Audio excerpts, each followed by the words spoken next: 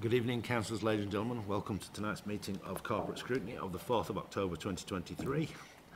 The first item on our agenda is apologies for absence. Before I take any apologies, can I just remind members that this meeting is being recorded and will be uploaded to YouTube. Thank you. I think we've got a full house this evening, but I don't think we've got any apologies. No? Excellent. Second item is the minutes of our previous meeting. We look to approve the minutes of the two previous meetings held on the 27th of July and the 8th of August. I'm looking for a mover and seconder en bloc unless anybody has any issues with those minutes.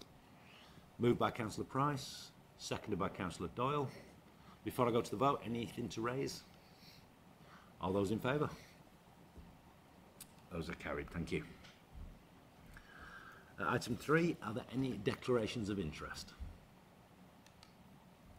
Excellent. Update from the Chair. I have no updates at this time. However, if I can quickly discuss with colleagues at the end, I have circulated a couple of emails about getting us all together for a working group, and the emails have bounced around and people have had trouble aligning dates. So if we can all just open our diaries at the end of the meeting and just nail down a date, I'd be incredibly grateful. Item 5, responses to reports of the Corporate Scrutiny Committee. We've got none at present, which takes us to item 6. Consideration of matters referred to the Corporate Scrutiny Committee from Cabinet or Council. We currently have none. I'll therefore take us to item 7, which is the medium-term financial strategy.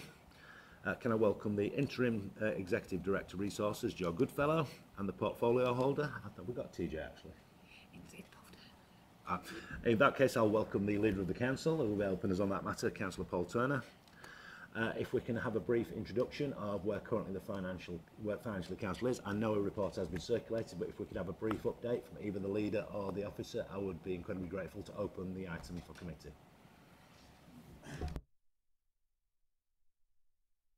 Yes, TJ has got other things on, and it means that I was summoned. I'll take his place, and I'd now like to open the room up for Joe to discuss. Thank you. Thank you. So this report was to provide further information with regard to the medium-term financial strategy forecasts.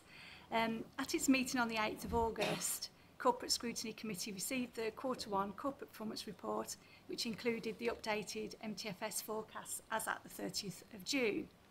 So updates to the MTFS are considered by CMT, Corporate Scrutiny and Cabinet on a quarterly basis, based on the financial information contained within the MTFS, which is approved by Council in February each year. As a result of the updated forecast at Q1, the projections now identify general fund balances of 3.7 million by 2025-26, a shortfall of 0.7 million by 26-27, a shortfall of 4.8 million by 27-28, and then a shortfall of 9.5 million in 28-29. As members will be aware, savings are usually considered annually as part of the budget process. This update is the first step in reviewing the forecast during July as part of the Q1 Financial Health Check report, and this includes any further indications from government and those from the local government finance settlement. This informs the scale of cost reductions needed as part of the budget process. This has just commenced, and managers have again been asked to identify further areas for potential savings and growth opportunities for consideration by members as part of the budget process. With the ongoing uncertainty around the fair funding review and business rates reset, it makes it difficult to plan in the longer term, which is what we have experienced for the past 10 years, as this review has been deferred numerous times, and now is a question of if rather than when it could happen. A further consideration is the potential scale and scope of any government funding reductions. There therefore needs to be a balance between hoping for the best and planning for the worst, which could include consideration of cost efficiencies, increased income, but ultimately service reductions. Therefore, it is suggested that the focus is on achieving a balanced 3-year MTFS, pending further clarification regarding planned reforms to local government finance. Thank you. Thank you very much, Joe. Anything to add, Paul? No.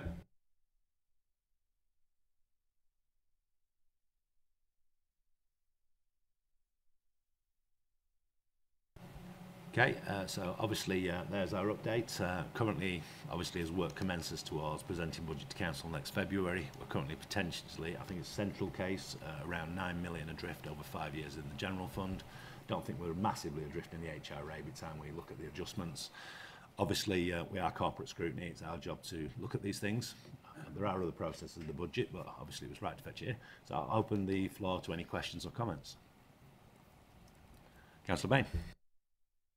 Just a question really. I haven't been through this process at this council before, and all forecasts are based on assumptions. And I just wondered where the assumptions actually come from and what they look like. Are they based on what's happened previously, on benchmarking with other councils? How are these assumptions reached in the end?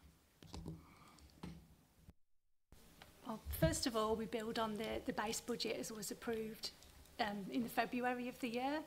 We'll then look at any known changes. For example, there was a planned increase in national insurance contributions, which then got reversed out recently, so we know that we're going to have a potential saving there. We'll look at the latest outturn projections and build those in, and any other changes that we know are coming along. And we'll make an assumption about pay awards, for instance. It's that kind of thing. I would find a session clarifying what the assumptions are. I would find that quite useful in reaching conclusions about the overall budget. Would that be possible, just online, just to tell me where they come from or what they look like? There is further detail in the report in terms of the central case and best case. We can also set out the inflation rates and things that we use as well. I would find that helpful, because at the moment it's quite difficult for me to judge whether the position is good, bad or indifferent. And I think I need to understand the assumptions to reach that conclusion, unless you have a view on whether it's good, bad or indifferent at the moment. Well, we have, as you say, we have a central case and then a best case and a worst case. The central case is probably the more reasonable one, but you know it is early stages. There'll be a process of policy changes that we need to go through, which are considered by members, and then we'll make it. Obviously, members will make the decisions then as to what is included and what isn't. Any further questions or comments? Okay, just probably a long comment from me. I think Andrew, as Chief Executive, is probably aware of my feelings on this. We've been dancing with this budget since probably 2010 when the austerity began, and we've always seemed to, in my opinion, and I've been central to this and I accept that, we've always seemed to accept we've just got to deal with now. And we've been doing that so long now, I don't think we've ever long-term planned. We haven't long-term planned for so long, I don't think we know how to anymore, and that's not a judgment of any officer or any councillor. I'll give you this as a brief story. 2010, we'd already had announced by the end of the very last Labour government that we expected, because of the ceiling, to actually see our budget decrease, the revenue support grant. In came the new Conservative and Liberal coalition, which then started to say public spending needed to reduce. And I'll be the first to say there was massive overspend in the public sector in 2010. I'd now argue it's gone too far, but that's for another day. Obviously, then I watched our revenue support grant be slashed year on year on year on year, with the saving graces the government then offered were, basically new homes bonus. So all of a sudden, for the houses that Tamworth was building, we were getting new homes bonus, which was basically the equivalent of 6 years council tax for every new home you built came into Tamworth Borough Council. That propped up our budget for a while. Then they started cutting that back. Then along came 100% business rate retention, which we started budgeting for. Then all of a sudden it arrived at 75%, which then killed us. I'll tell this chamber the truth. We had on paper in 2017 a 7 to 8 year budget that balanced. Then the government actually announced the figures and it no longer balanced. And we always seem to be waiting for the government to do the next thing. And we don't long-term plan as a council anymore, because we're just waiting for the government to do the next thing. And as I came towards the end of my leadership of this council, I was getting really frustrated with that we don't no longer think, how do we secure the future of this town, this council, without waiting for the next government review? And that really concerns me. Then along came what's known as fairer funding review. For those that might not know what it is, it's basically this. In 2013, the government said, if you promote your economy and you grow your economy, you get the benefit. This is going to blow your mind, some of you, right? This is how business rates work for this council. For the sake of argument, we collect £30 million a year in business rates. The government says Tamworth Borough Council keeps 40%, the fire service get 9%, the county council got 9%, the fire service got 1%, the government get the other 50%. Then they hit you with what's called top-up and tariff. And what it is, there are places in this country that cannot raise business rates no matter how hard they try. The centre of Wales, Cumbria, because businesses are not going to locate in these remote places, so they can't raise their own business rates. So the government then offers you a calculation that says, of your 40%, Tamworth, we actually think you only need to keep 8% to run your council. So when they say we keep 40%, we actually only keep about 8%, and the other 32% goes off, principally, believe it or not, to Birmingham City Council, right? But what they said was, if we set your base rate at 30% for the business rates you collect, for everything you collect over that, you can actually genuinely keep the 40%, which is what's meant to this council for the last 10 years, somewhere between 1.8 and £2 million a year. Be right on that figure, Joe, wouldn't I? And that's what we kept for growing Tamworth's economy over that time, 1.8 to £2 million a year. Under fairer funding formula, what the government is proposing is, because some councils have a serious social care need, and, you know, a lot of our population is ageing and not, fortunately not passing away as quickly as they used to do, and they're living a lot longer. There is a massive demand on councils with a social care need, but Tamworth Borough Council doesn't deal with social care, Staffordshire County Council does. So what fairer funding formula is proposing to do is take that growth from us that this council drove and hand it over to another council. As I've said for a long time, that is not fair. As much as you call it fairer funding formula, it's not fair, because this council drove a lot of that growth in that period. So when that kicks in, that's the reason we principally have a £9 million hole in 5 years. Because that may happen next year, it may not. It's been delayed for a few years, but it's again us waiting, and it's my concern, it's us waiting again for the government to tell us how, sorry to say it, screwed we are. Is it time we start taking a little bit more of our destiny into our own hands as a council and start long-term planning? And if they don't do it and we're better off, we can then look to reinvest that in public services in Tamworth. Or is it time actually to say, let's just get a grip of this now, and I'll stick my hands up and say, for 10 years I watched this and waited for the next government thing, waited for it, and I got really frustrated after 8 or 9 years. But my time was coming to an end. But we seem to be caught in that trap now, and that concerns me massively going forward. And that's just some comments from me, and I welcome some comments back, certainly.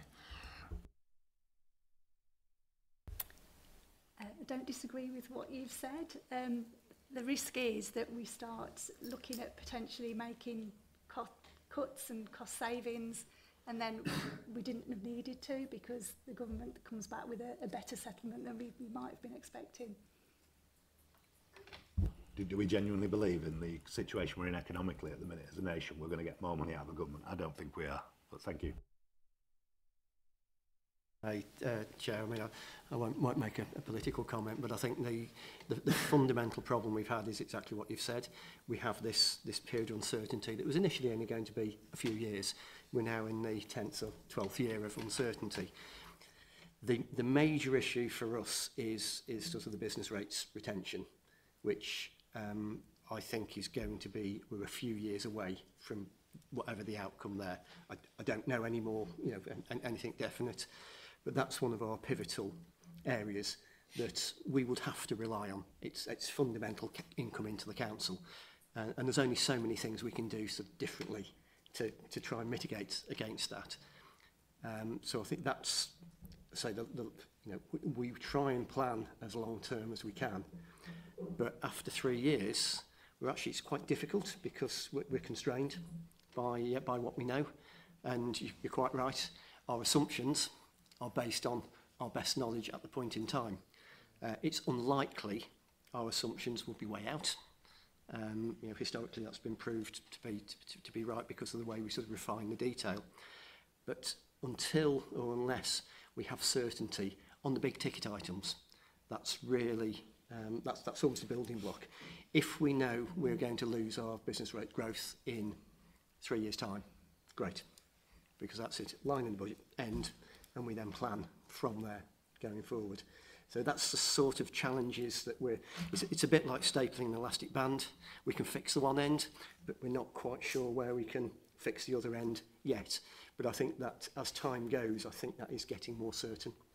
Because you're quite right, I don't think it can continue as an open-ended, sort of, I won't say an open-ended check because it isn't, but an open-ended arrangement where we're at the moment. Thanks. Further questions or comments? Councillor Bain. Yeah, I will make one. I mean, I like the idea of a long-term plan, but there's an old saying that a plan works perfectly right up to the point you put it into action. And that's when it starts falling apart. So I think there's an issue there in this culture of uncertainty about trying to say that we've got a long-term plan that's going to be realistic, although I do sympathise entirely. I do have to say that 32% to Birmingham doesn't sound the safest investment in the world at the moment, does it? So is there a way in which we can keep more of that for ourselves? Is there a way of making a case to keep some of that for ourselves? Is that doable? I don't know. I haven't been involved in this before. I think you're referring to the business rates pool that we were in. So we're currently in... There's top-up and tariff. Well, yeah, there's top-up and tariff. It is very complicated. We're currently in a pool with the rest of Staffordshire and Stoke-on-Trent. That's the pool that we're in. So I think those arrangements are governed by how the government set it up and what we're allowed to do within the pool. So I'm not sure there's any scope for amending those percentages.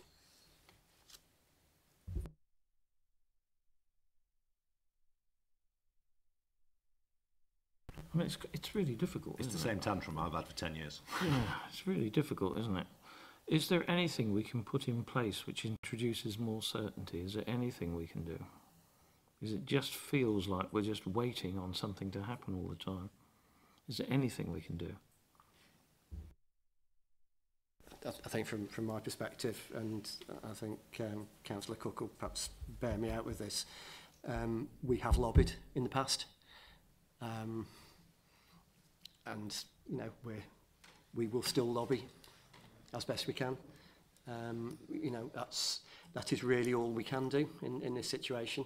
I mean we are in a good place. You know, although it may seem there's some uncertainties, but from looking around the region, we are still in a very strong position. But it would be nice to have a lot more certainty, yes.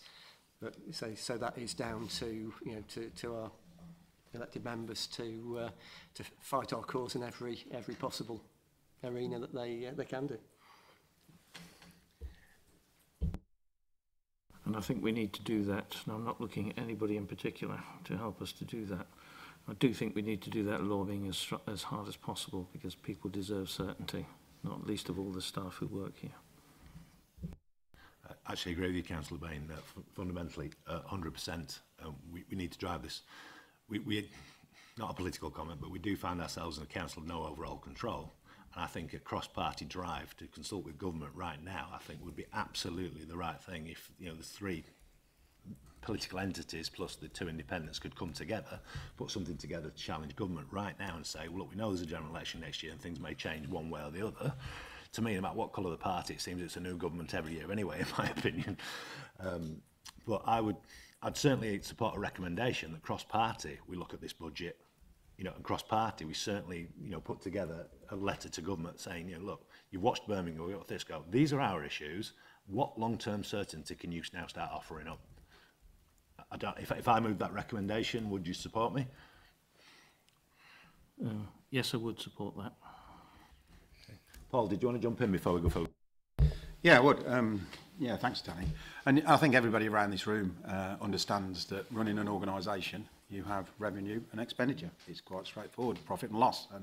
And when you cannot forecast the revenue more than about a year, it's very difficult. We do a fantastic job, the team has done, to get the 3-year balance. In fact, we're in surplus at the moment. Trying to predict and go through your crystal ball 10 years down the line, there's so many variables. And my concern, I have no problem in helping and supporting and getting our heads together, but I do wonder how much we'll focus on that and achieve actually nothing, because the external circumstances are bigger than all of us. I agree with Tamworth. We are looking at revenue, expenditure, income, the whole shebang, and there is some really detailed scenario planning, as Joe and Mr. Barrett has said. You know, they do the worst case scenario, they do middle case, they do the best case scenario planning for the financials. We are also, you know, in a really strange period since COVID, where the cost of raw materials, labour, taxes have really increased. I mean, interest rates at 6, 7, 8%, which is the highest they've been for 10 years. So if we'd have been stepped back a year ago and done your strategic plan thinking, would we have said, yeah, they're going to go from 0 or 0.5% to 6? You'd have probably sat around the table and said, don't be silly. So I agree. We, you know, all the brains that we can put around this table to sort of do the best. Happy days. But it's like walking on quicksand. Birmingham, you know, they just showed how difficult it is to balance their books. Thanks, Chair. Councillor Doyle. I'd look to second that motion. With my time on Cabinet, working with Danny, I've witnessed some of the things that central government have tried to do to us. And if we can put any pressure on them, we've tried in the past. We've tried a lot of things in the past to put pressure on them. But I'm only too willing to second it. All right. Okay. In the hope of this not getting political, but can I branch it out a little bit? Here's my recommendation. Cross-party, we'll send these recommendations to Cabinet to follow a process, obviously. But cross-party, we write to government, laying out our issues and asking for what more longer-term certainty we gain. We don't end up down the line of Birmingham, Woking, Thurrock, I think, are the big ones at the minute. But also the 3 scrutiny chairs are invited onto the budget setting group to help put more minds together, given that the fact we're no overall control council. That'd be my recommendations I'd like to send to Cabinet. I'd look for a seconder for those recommendations. Thank you, Councillor Doyle. And then I'll open the floor to question those recommendations, if that's all right. I'm happy with that. From an officer's perspective? Okay, all those in favour? Those are carried. Thank you very much. Can we send those to the next Cabinet meeting? The word in of that?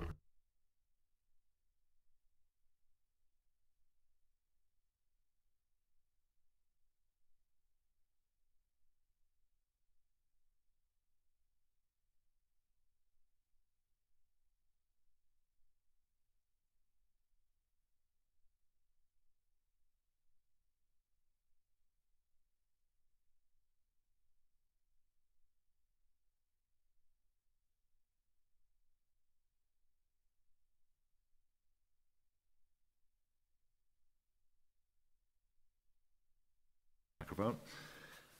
I'll take us to item 8. It's entitled Update on Leaseholders. To give committee, obviously I did email everybody last Friday about roughly what this is. As we all know, this committee sent some recommendations to Cabinet on the 23rd of February in regards to the leaseholder roofs. There were 7 recommendations, as I recall. However, Cabinet did approve 6 of them. And we identified on the 20th of June a follow-up meeting of this committee that none of them had really been actioned. Hence, we took the matter to full council, which I believe was the 21st of August, where we actually got some action and some review around leaseholders.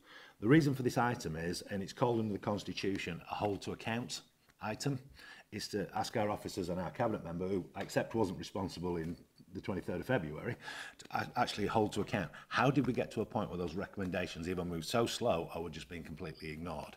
And it's called a hold to account event, because we need to understand how to learn from it and how to ensure this council again doesn't... I'm going to use the term circumnavigate its democracy, but I'm not saying that's what happened. It's just what came to my head. So yeah, it's basically an opportunity to look at it and learn as a council from it, that how do we ensure that situation doesn't happen again, where the poor leaseholders were sat in the room on the 23rd of February, heard these wonderful things from the Cabinet at the time, they were going to change things and fetch in independent assessors, and none of it actually happened until it was re-challenged on the 20th of June and the 21st of August.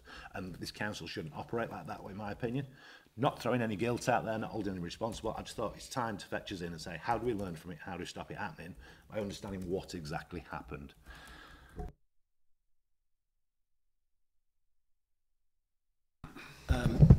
Not at the moment, not really. I was going to say what is the reason. You've answered that very well. So at this stage, I've not really got anything else to say, but happy to contribute to this discussion. Anything from an officer perspective at the start? Okay, open the floor to any questions, or I'm happy to start. Councillor Bain, did you want to jump in? Yeah, just where are we now? What's changed since the 21st of August? What's actually happened? Because I haven't heard very much.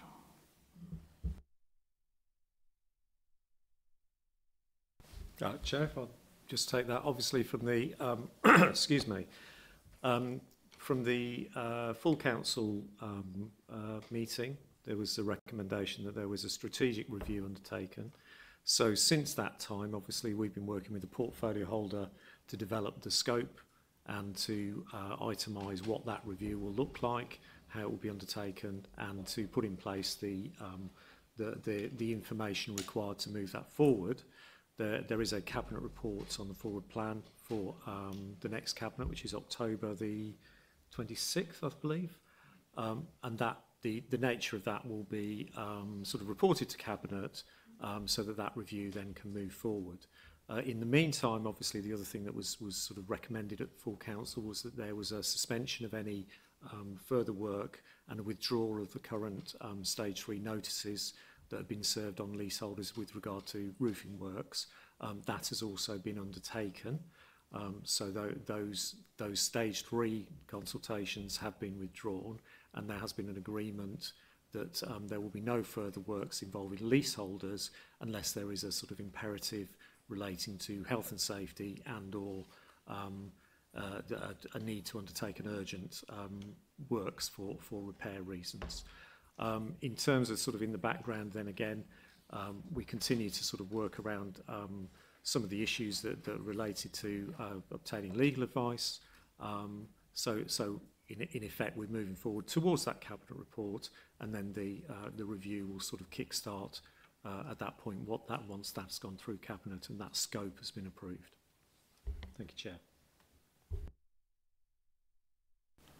Anything further from members before I jump in? Just, you mentioned about the urgent works. How many urgent works have been carried out since the August meeting? As it stands at the moment, we've got one block where we're having to do fire door replacements. That was already works that were being consulted on and in train at the time. We've had no reported urgent works, but those would normally come just through that repairs reporting process through the call centre. So at the moment, it's only fire door replacements that we're having to do because they've been identified through the fire risk assessments as needing renewals.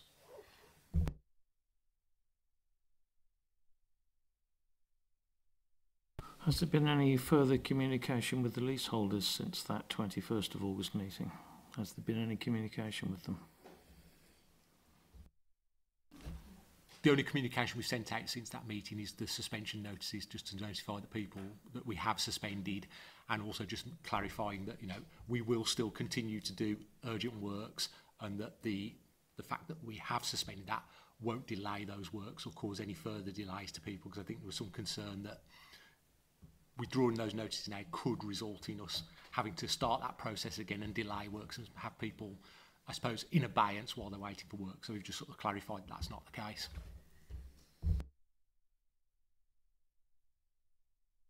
Sorry, but as you know, people have been living with this for a very long time, and I do think it's important that proactive communication happens to keep people informed about what the intentions are going forwards, just to take some of the stress and uncertainty out of this. I think they've had quite enough of that. And can I request we stop using the Tier 1 tribunal threat at the bottom of every email without fully quantifying what it means, because it's scaring the hell out of some people who are in their late 80s. Chair, if I could respond to that, and clearly you've sort of raised that with us, and you know, thank you for doing that. I guess that, you know, there is an issue about certain prescribed wording and certain wording that we do need to include in some form within letters. But you know, equally, we absolutely understand that there is a balance to be struck between sort of giving people the information that's required, using the prescribed wording, but also making sure that that is fully explained. And I think, you know, we do recognise there is further work to be done on that, and we have not yet got that balance right. So, you know, thank you for raising that with us, and we are looking to put in place, you know, some sort of further resources and some further attention to that, to ensure that we are sort of striking that balance wherever we can. It's not necessarily possible for us to always take out all of the legalese, and obviously there are things that we do have to refer to that our solicitors require us to do, but clearly, you know, I think we would all recognise that, you know, we haven't necessarily got that balance right just at the moment, but we will be looking to sort of improve on that prior to the next communication. Thank you, Chair. Thank you, Chair. This is my second term on Tamworth Borough Council, and what became very clear when I first started on the council was that communication with residents is very, very lacking. The type of communication. I mean, dare I say that, you know, we've got elderly and vulnerable residents who might look at that type of letter that we're talking about and be extremely distressed about them.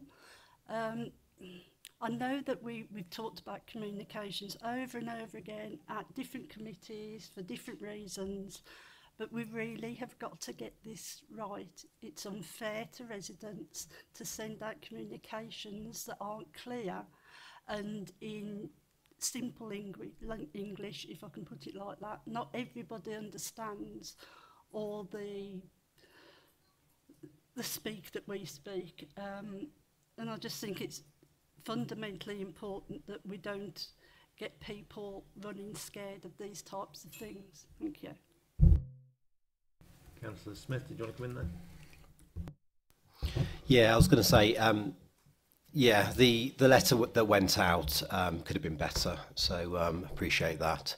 All I'd say is I will try and get in contact with the leaseholders, you know, just a verbal conversation or face-to-face if possible, and just reiterate, you know, what it means, and hopefully stifle any fears that they may have, because I think that's important.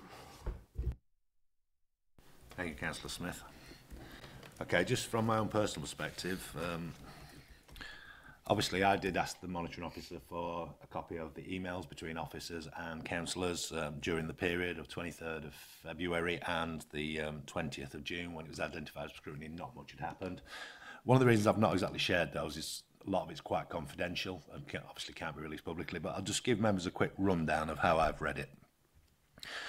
Obviously, Corporate Scrutiny met January/early February in 2023, where we put together these 7 recommendations on the back of a working group that have been working 3 months. It was cross-party, Independents were on there, Labour on there, Conservatives were on there. We'd come to a consensus of 7 recommendations. On the 9th of February, Democratic Services emailed officers, including Mr Barnes and Mr Weston, saying that the 7 recommendations are asking to go to scrutiny on the 23rd of February. On the 9th of February, officers updated the director, Mr Barnes, with what those meant and also what they felt it meant legally to this council. On the 14th of February, it was emailed to the portfolio holder, Alex Farrell, who then sent an email on the 21st of February, exactly a week later, asking why nothing had happened. So the original email was resent by Mr Weston to Mr Farrell. On the 23rd, obviously Cabinet agreed 6 of the 7 recommendations that Corporate Scrutiny took to Cabinet, so those motions were agreed. So democratically, the Council was now instructed to carry out those 6 recommendations. On the 8th of March, Mr Weston asked Mr Farrell for his thoughts. Councillor Farrell answered on the 13th of March that surely we should be getting an independent assessor, that's what we've decided. On the 13th of March, the officers answered Councillor Farrell saying why now that was difficult, but Councillor Farrell then answered, I don't care, I want an independent assessor. A Cabinet report was produced.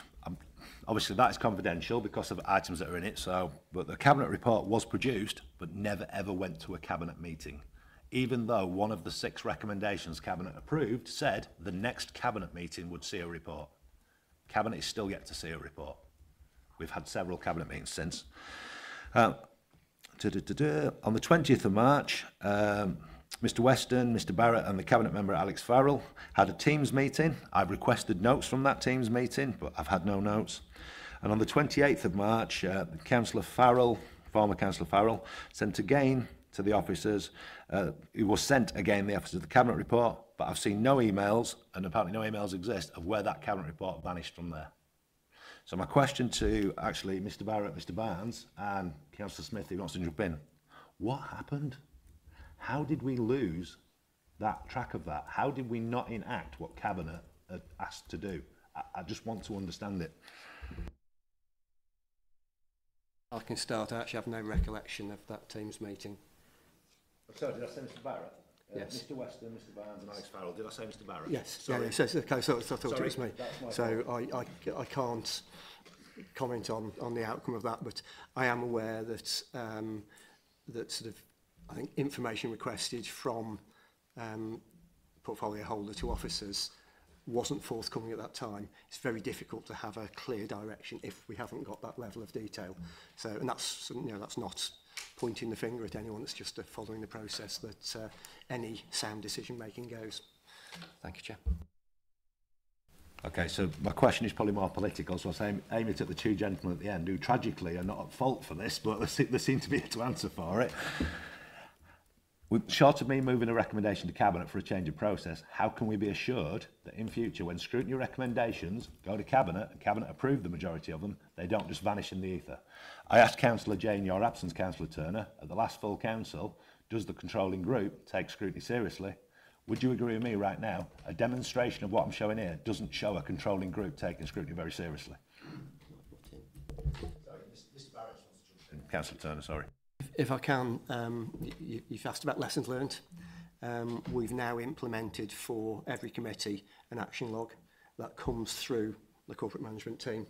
So we're actually aware of every recommendation that comes from, whether it be a scrutiny, whether it be a full council, whether it be a cabinet meeting, and they are effectively, that's the check sheet. So there is now a formal record of every action that we have, and so it's very, very easy to see where they sit and where they go. So as a management team for the council, we are absolutely making sure we take ownership of it. So you know, one would hope that there should never be, you know, a repeat of any lack of information passing between parties, if that's helpful for that. But I'll pass over to the leader now. Councillor Turner. Yeah, thank you, Councillor Cook. Yeah, you're right to say that you know, we're new to this this situation, and one of the first things we have done is already acted exactly what you've said. We've looked at the procedures, we've looked at the policies, we've looked at the practice, we've looked at the people, and that's why Councillor Smith was very much on board with everything that's here, and we have took a strategic review. We don't rush into it, we don't make knee-jerk reactions or judgments. We find if there has been areas of concern or weakness, we're addressing that right now. I don't think there's any more need or requirement at the moment to change anything. Yes, you can talk to us after outside this meeting and we'll explain in further detail what we've done, how we do it, why we're doing it, but it is transparent, it's open, it's to the point now where everything is factual.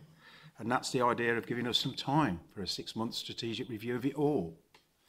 It's right and proper to do that. It's not throwing it into the long grass. It takes time to look at it all, root and branch, and get it right. Because the people of Tamworth deserve that, and we will do that.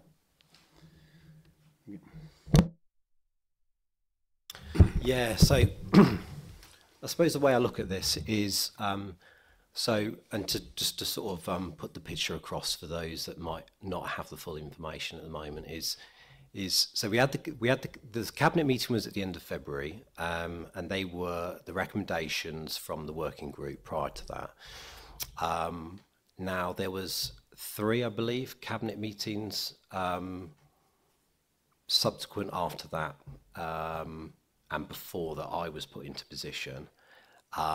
Then there was another cabinet position. I suppose at that point I wouldn't have known anything about it. I mean, it certainly wasn't on the agenda of, I think, the early June cabinet meeting.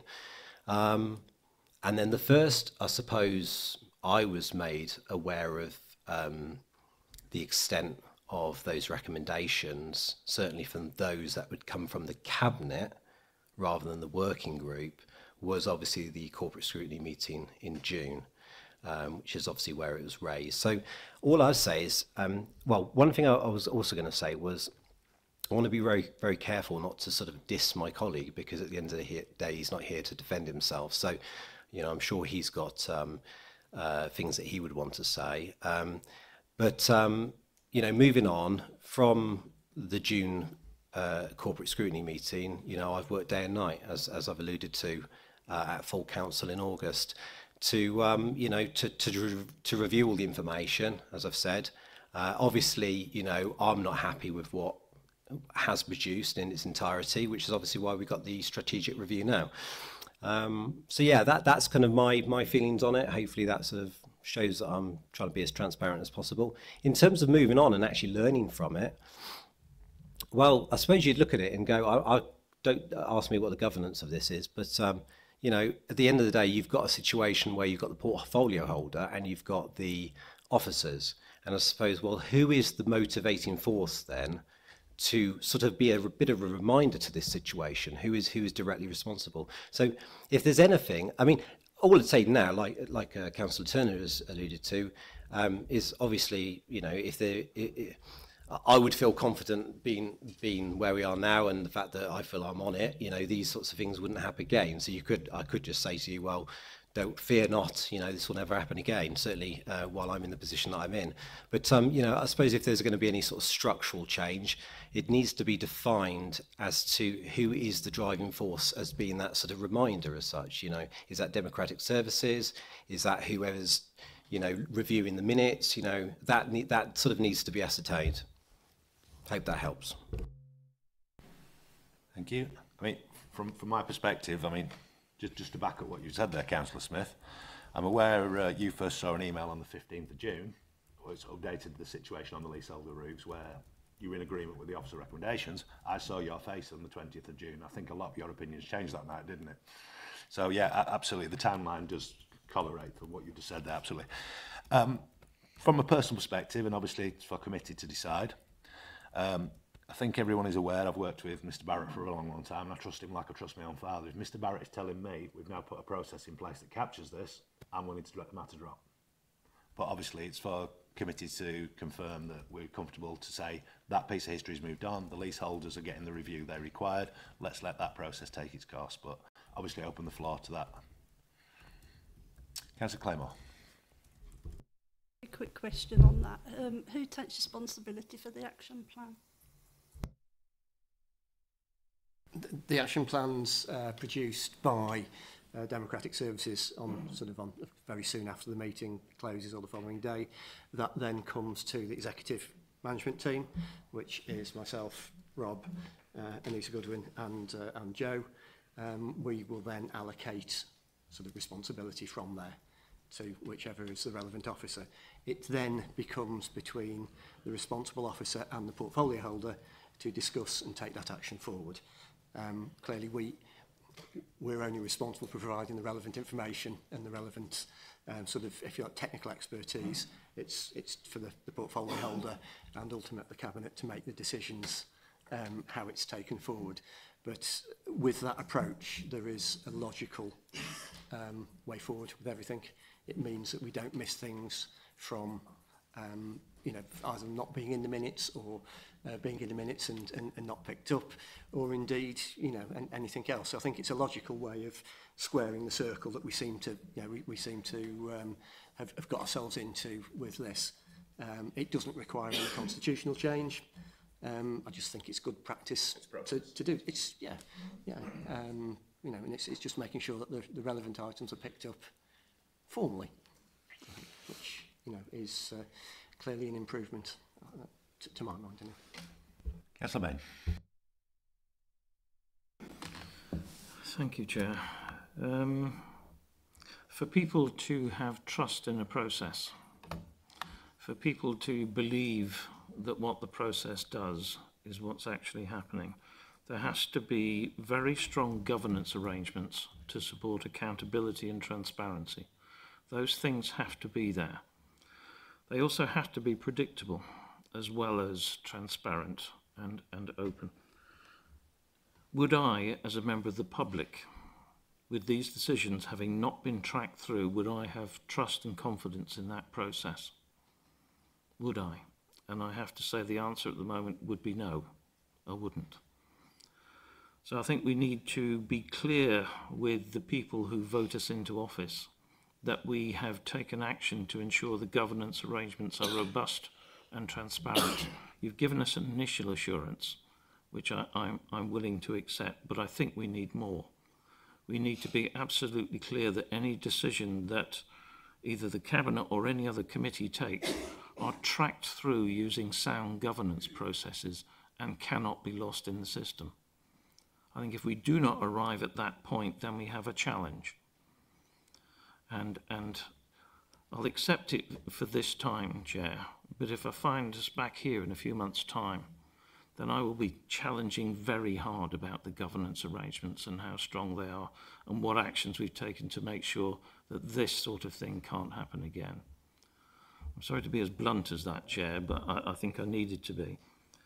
I also, in terms of communication, I did want to, while I've got the microphone, in terms of communication with members of the public, there is good guidance about how you communicate with the public in the accessible information standards. And I would actually like to see some of those standards applied in the communications with leaseholders and others, because they are very clear. We have to make communication available to those who find it most difficult, because if we can make it available to those who find it most difficult, it's available to everybody. So I'd like to see us do a lot more around communication. I agree with your point entirely about communication. It's critical, and there is guidance out there.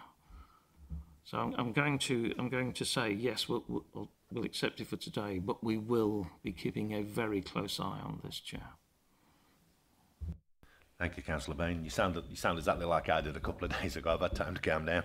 I think you're absolutely right in what you're saying, and yeah, it is time. Draw a line here. Let's move forward. We've got a direction for the leaseholders. It's a line we've used for a long, long time, Mr. Barrett. We're a learning council, aren't we? Let's learn, let's move forward. So unless anybody else has got anything else to want to raise, I'm happy to close that item there. Oh, sorry, Councillor Coates. Yeah, like you say, a learning curve and everything.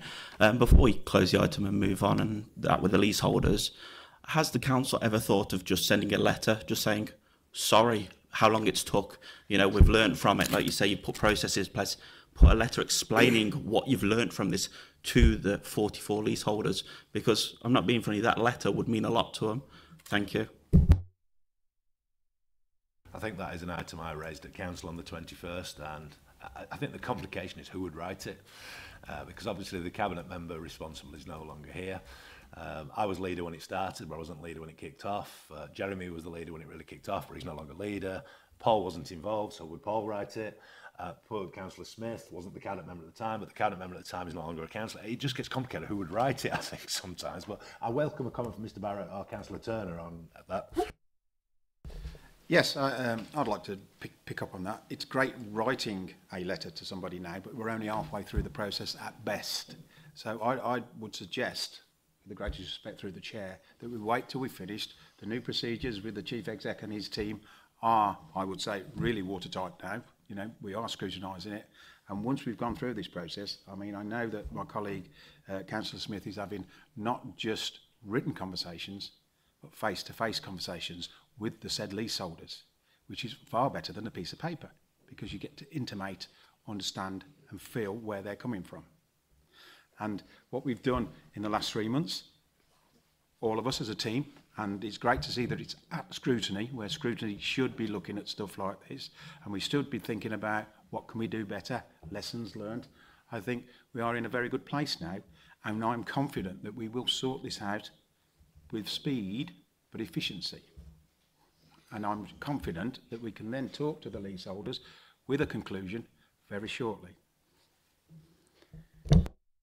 Thank you for that. But the letters they get don't come from a councillor. I've seen the letters. They come from you know, someone that works for the council. That's who I want it to come from, not a councillor, not that, actually someone from the council, because that's where you send the Section 20 letters or whatever they come from, the council. I want an apology from them, the person that's been sending these letters for the past 4 years. Thank you. Can I suggest the portfolio holder and yourself have a conversation outside the meeting and see if there's some way we can come to some sort of resolution on that? Yeah. Just for Councillor Turner's benefit, absolutely, as both myself and Councillor Bain has said, prepared to draw the line, but we are watching, and that, as you correctly say, is the job of scrutiny. Yeah. Yeah. Okay, any further questions or comments on this item? Then I can consider that matter closed and we move forward. Thank you. If there's any officers or any cabinet members wish to leave at this point, feel free. We're just going to do a bit of committee business from this point onwards. We'll talk about you behind your back a little bit, etc., etc.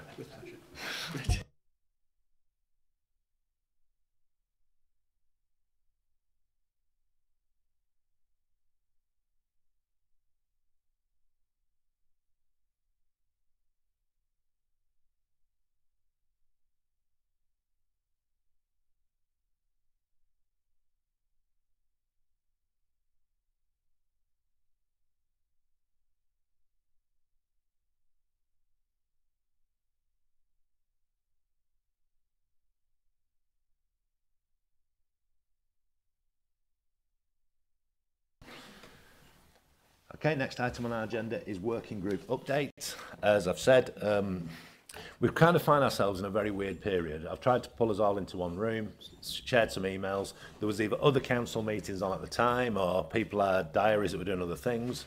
We've got an Amington by-election, a parliamentary by-election, and we're all very, very busy people at the minute. So it's proved a little bit difficult to actually try and get those that want to sit on the working group into the same room at the same time. So I was hoping right now we could very quickly compare diaries. For those that are on the working group, could we give it a whirl? Are we wanting this to be after the 19th of October, if we're being honest with ourselves? Okay. So, the 19th of October is obviously a Thursday, because elections are always Thursdays, unless somebody wants to fundamentally correct me.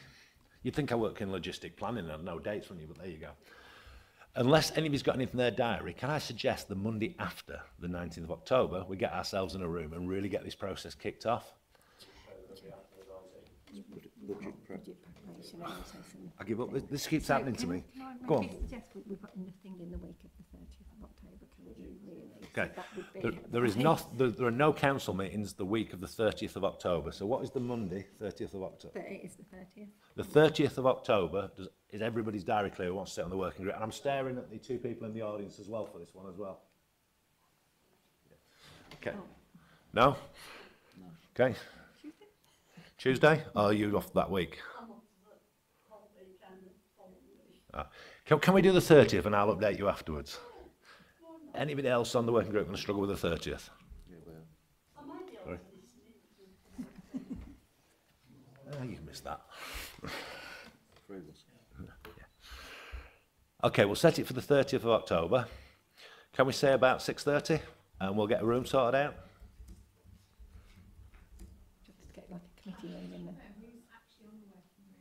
I don't think you are, because you weren't at the meeting when we set the working group, so you're all right. I think Steve is and Dan is, Gareth, Chris, Rosie, Ben, two lovely people in our audience who need no introduction. Okay.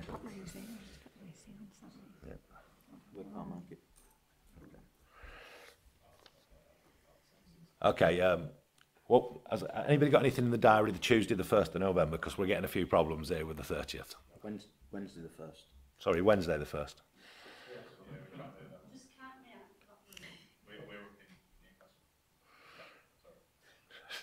I mean, I just can't get. Well, Tuesday the 31st. Everybody all right?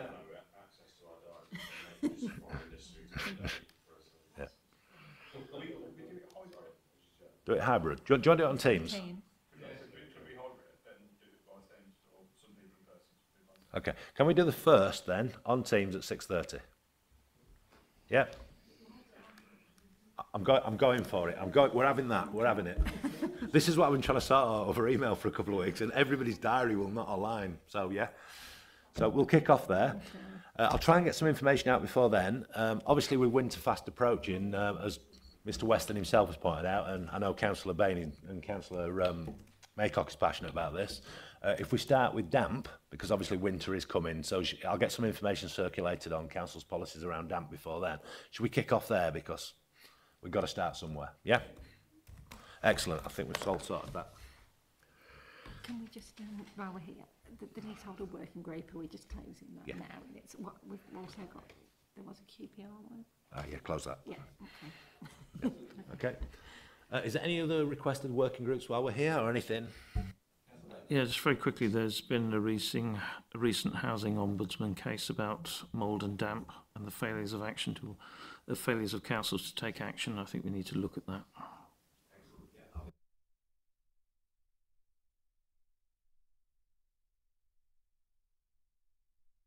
Okay, I'll take us to item 10, forward plan.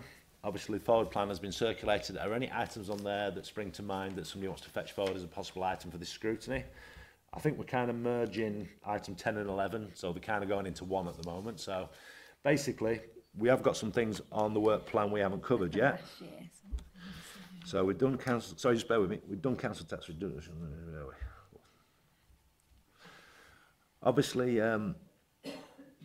we've got joint waste contract update. Do we want to fetch the officers in from the joint waste service with Lichfield to look at how the service is performing? Is there a wish to do so? I'm looking at Councillor Doyle as a long-term portfolio order. Have you already got that on your scrutiny?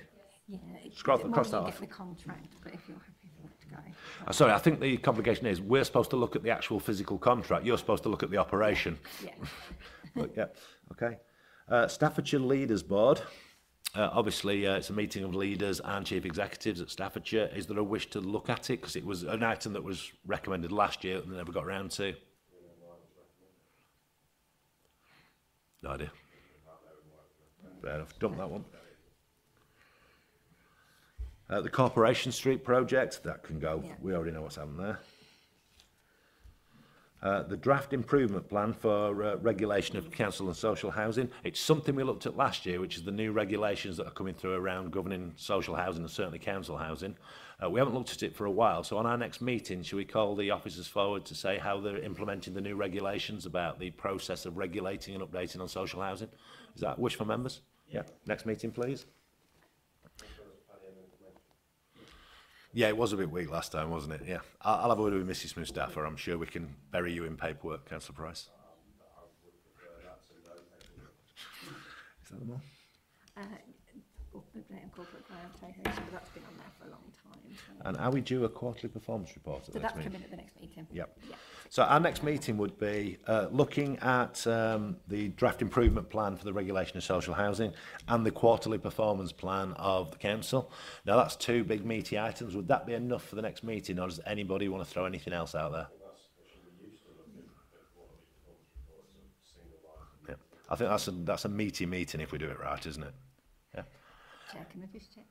So we've got the Social Housing Regulatory Programme going to Cabinet on the 26th of October. You're happy to have it after? Yeah, that's fine. So, it's a statement of fact because it's answering legislation. Yeah, it's so. You know, if we've got any recommendations on it, we can still soon send them back to Cabinet. No, that's fine. Yeah. Anything anybody else particularly wants to look at the next meeting or further into the year just at this moment? Okay, I'll take us to the next item. There is another item. No, I think we kind of encompassed it all in one then. So we've squeezed it all in, haven't we? Yeah. Okay, at that point, I'm happy to close the meeting and thank councillors for their attendance. Thank you very much.